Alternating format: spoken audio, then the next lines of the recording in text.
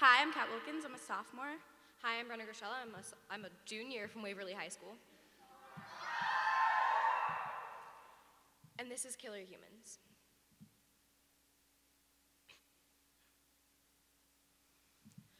SeaWorld. You were the reason I loved the ocean. You were the reason I wanted to study marine biology. You were the reason my love for all things marine is past tense. The whale's name is Can-Do. She head-rammed another whale, graceful, playful, yet dominating, a behavior often seen in the wild. The concrete wall was the last thing she saw before she fatally broke her jaw.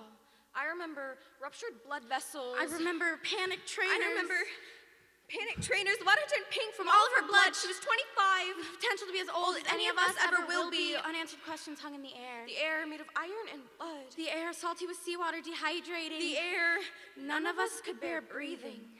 We decided to vacation at SeaWorld once again. Kelty was studying to be a marine biologist. That made her our hero. We were all leaving when we heard the stirring splash. Kelty's body surfaced twice. Her screams prompted mine. I remember her floating. I just thought she was holding her breath. We were all holding our breath as our seats heart stopped.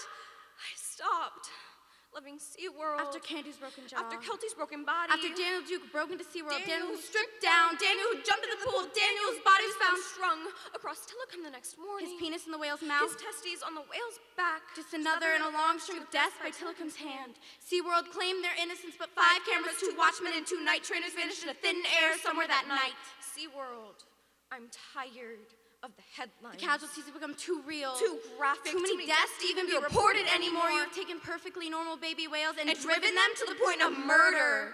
This isn't something that happens in the wild.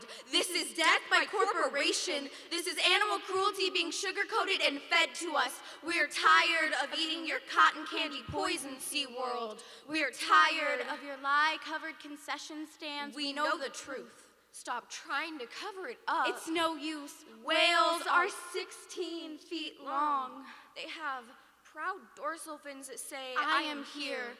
I have a home in this world. Their dorsal fins are not curved like the waves they were born from. Their dorsal fins are strong and tall just like they are. Their black and white patterns paint the ocean. But money can't buy these colors. But money can't buy these bodies. But money can't buy back the dead.